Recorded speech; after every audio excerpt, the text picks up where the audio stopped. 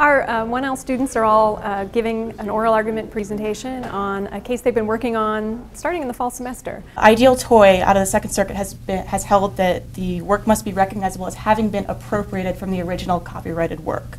So it's a case they know quite well. They've written appellate briefs arguing one side of the case, and then our kind alumni judges come to play judges. They act as the bench.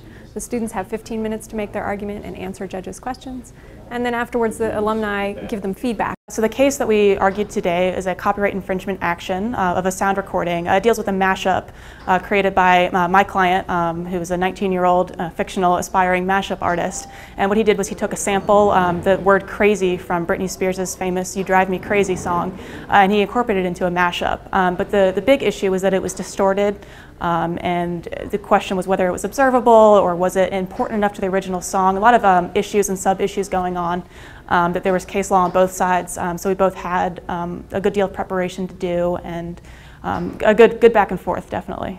Part of our job is trying to rattle you a little bit, and the way these briefs are set up is there are good arguments on both sides, and I think both of you did a good job of trying to stick to your argument and make it work within our questions. Preparation. Really, it's all about preparation. It's about knowing your case so well that no matter what the question is or where the judges try to take you, you can find an answer to their question and hopefully bring them back to the points that you had prepared to make. Even after you practice something, doing it for real, so to speak, the first time is still pretty nerve-wracking.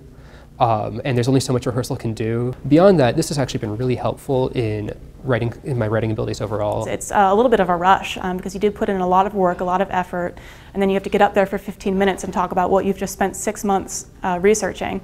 So I think that it does kind of whet my appetite a little bit to see if this is something I might want to pursue further in law school through my coursework and then also as a long-term career.